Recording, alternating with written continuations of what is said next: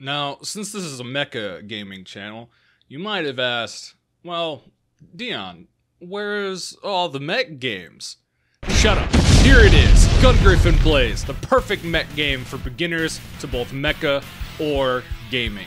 Game Arts makes a whole bunch of varied stuff, including the Grandia series. Even though they're ancient and their website looks like this, they have 27 employees and worked on Super Smash Bros. Brawl, and they keep hopping consoles. As how I even got into the mech genre in the first place was the original Gungriffon on the Sega Saturn when I was like 6 years old. This game case oozes with the same exact sense of style and way too much that you were probably familiar with in the era. Look at this holographic printing. While we're talking about the era, let's take a trip down memory lane first. The PS2 I dug out of storage to play this is about to be very confused. You might have noticed the screen is green, so we'll just fix that. One of the things to note is that I'm playing this on a modern TV via an HDMI adapter in 16:9, and there's quite a bit of delay from console to TV with a modern setup. This wasn't true with older CRTs for a number of reasons, but it shouldn't be so drastic that I can't play an old era shooter on it. Also, the PS2 memory card is so small. Nowadays, you can get a much larger one for very cheap. 8 megabytes, which is the size limit on a YouTube thumbnail, somehow stores a bunch of game's data. The intro cutscene for Gungriffon Blaze gets you immediately pumped for what would have been heavily touted as purely an action game. First-person shooter, mecha, those kind of terms don't appeal to a mainstream audience. We need explosions, action, rock music. The press start screen holds a somber tone, as you see the remnants of the battle that just took place in the intro. It's a mood that you won't really see again, but will kind of stick with you. Certain events in the story, which only shows up in a written format hidden in some menus, such as Russia's attack on Ukraine or China's seizing of Tibet, were slated to have happened after World War III in like 2015. As we can see, real life is quite predictable from like 20 years ago. This game has some very clear arcade influences keeping up with that action pacing. From the press start screen that almost looks like an insert coin prompt to the level variety and pickups. There's even a high score counter and a timer to keep you reined in. This isn't to say it's limited by these conventions, but leans into them for an adequate game feel that retains the pace that the soundtrack gets across. The soundtrack, speaking of, puts you in the moment.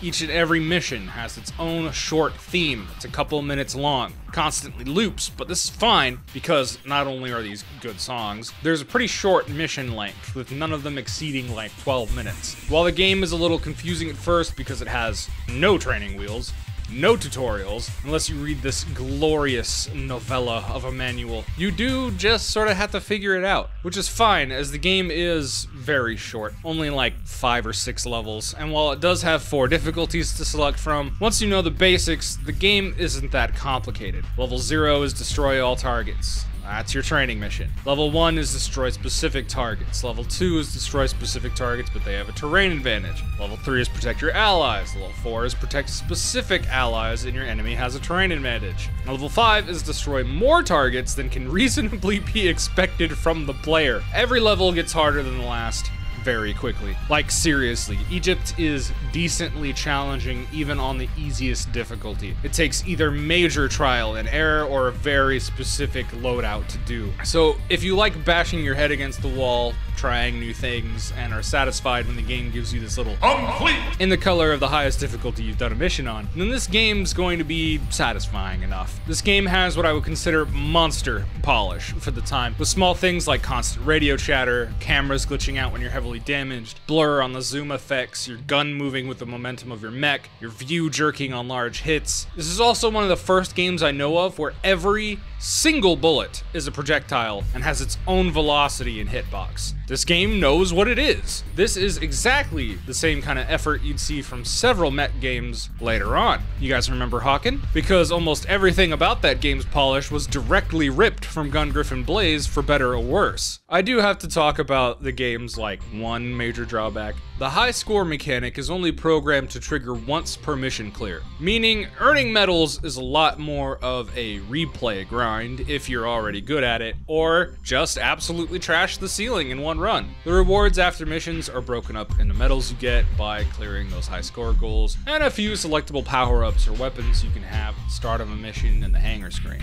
Instead of just giving you everything you pick up, you have to choose carefully and balance upgrades, weapons, or these neat little viewable model kits. You might not even be interested in that. Mech unlocks are also tied to medals, and because of the tiered high score goals, this can take an absurdly long time. Thankfully, I've already had a save file sitting around with a good amount of progress on it, even though it's only 3 hours, and I already beat all the missions. While there are only 4 mech unlocks, they have good variety. The High Max 3 is your starting mech. With its speed and decent starting rifle, it's good at all ranges and in all scenarios. The Type 9, with its extremely powerful sniper weapon and the ability to just spam grenades. The Type 14, with its absolutely bonkers missile array. And the, excuse me for my pronunciation, Jagged Panther, with its dual chain guns and absurdly good rocket pods. This is the Apex Predator. I will mention that it's kind of disappointing that you can't just play anything from a tank to these running walkers to a spider walker, or maybe even a helicopter, given that flight mechanics are already built in,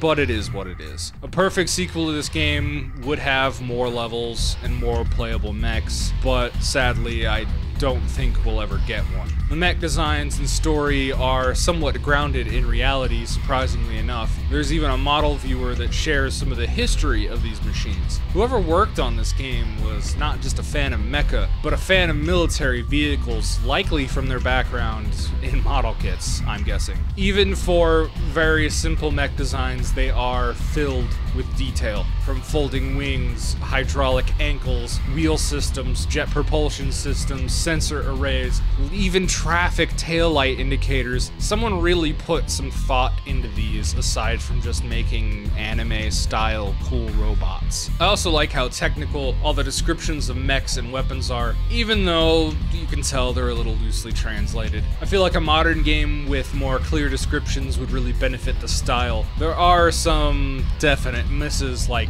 one additional weapon in the game just being named Gun. The UI is rather unobtrusive, but includes a jump charge meter, your health bar, all your arcadey stats like your timer, enemies that are the goal or alive, allies that are the goal or alive, an altimeter, a compass, a rangefinder, whether your auto walk function is on, your total ammo count. Honestly, it's quite impressive how they got all this info to be available without obstructing the game screen. I mentioned an automatic walk function. This is tied to a separate control scheme that, if you have an emulator and a flight stick, would absolutely be massive fun to play with, as it allows for some advanced maneuvers over the typical run-and-gun first-person shooter control scheme. I was only able to use it in combat a few times, and there is this weird drive-by-like thing you can do if you angle yourself just right, but it isn't immensely preferable or anything, unless you're going for less of a shooter feel and more of a mech piloting feel, which is really up to you. I also have to mention that playing this on the PS2, the unchangeable Southpaw setting is pretty bad. There's no excuse for this. You aim with the left stick and move with the right, which is backwards from just about every single shooter standard that exists in history after this game came out. All in all, though, that's what's cool about Gungriffon Blaze. It's a neat little game that I feel so many people overlook because of the somewhat awkward control scheme, or maybe it's too short or too niche to be on most people's hidden gem lists, but I still love it. The style and polish always stuck with me, especially for how small the team working on it was. Reading the credits, you see names repeat over and over and over again.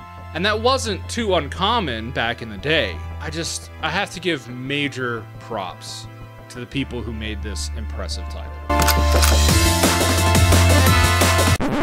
Now, this isn't part of the review, and I'm recording this a little bit later, but I think this is a small, cool piece of, video game history in writing, and I'm not gonna make a separate video for this, because why would I? So, allow me to read the translator's notes from the back of the manual. I guess I'll just put a mission of the game on screen. A number of the media commented that Gungriffon Blaze was a weird title for working designs to release, considering what we've done in the past. While it isn't necessarily a clear choice, this is a game that we've been longing to do ever since the final Winter Consumer Electronics Show more than 6 years ago. It just took until now for everything to line up right so we could be involved. Back when we were still involved in the original Lunar 2, we had a meeting with Game Art staff at the final Consumer Electronics Show. This was the last CES that the console game industry attended in any meaningful way. After that meeting, we went out to dinner with the president and many of his staff. Having been told about their next generation RPG to be developed for the upcoming 32-bit consoles, I asked what he had to show or tell. He whipped out an 8mm video Walkman and showed me test footage of a mech walking around a house in 3D. He said that was some of the test work they were doing for what would become Grandia, but the tests actually took on a life of their own and became the original Gungriffon. Flash forward about 3 years, Gungriffon is almost ready, but the costs are extremely high, and one of the 32-bit platforms is not doing well enough for us to be involved. Seriously bummed, we see the title go to the first-party publisher, who promptly misunderstand it and market it so that all of 5 people get to see it. The weird thing is that we were involved with the title in an accidental way up this point as well, since the publisher wanted to take out the Gungriffon title and call it Iron Rain. Well, we had the World War II strategy game Iron Storm coming out at almost the same time, not to mention that the new title sucked really hard. So I called a few friends at their Japanese parent company and convinced them that, even though we weren't doing the title, the name should stay Gungriffon because it was a much cooler name, and because changing the name to something so close to Iron Storm would really mess with people's heads at retail. Fortunately for the world of gaming, they listened, and the uber cool title Gungriffon stayed. In the successive years, Gungriffon 2 was released in Japan. It was an upgrade in almost every way, but the US market for that 32-bit underdog was such that it was impossible for even the hardware manufacturer to do it justice here. So, it was never seen stateside. Now, over 6 years after we saw that 8mm video at the Consumer Electronics Show, in the palm of Game Art's president's hand, we finally got to do the game we really wanted to do in the beginning. But what an upgrade we got! As you know, this PlayStation 2 computer entertainment system version fully realizes the Gungriffon world imagined so long ago. Smoke trails, realistic fire, fast action, great sound. This version of Gungriffon is really the greatest yet, and a large leap over the previous 2 in the series. Aside from translating the text, re-recording some of the radio chatter, and fixing button layouts, we had to do little to make this a game we were proud to bring you. And so, the first truly next generation Gungriffon now rests in your hands. Thanks for staying in touch. Come visit us on our message board, which likely doesn't exist anymore, or drop us snail or email. We appreciate your support, and never forget that you're the ones we need to keep pleasing. We really are nothing without you.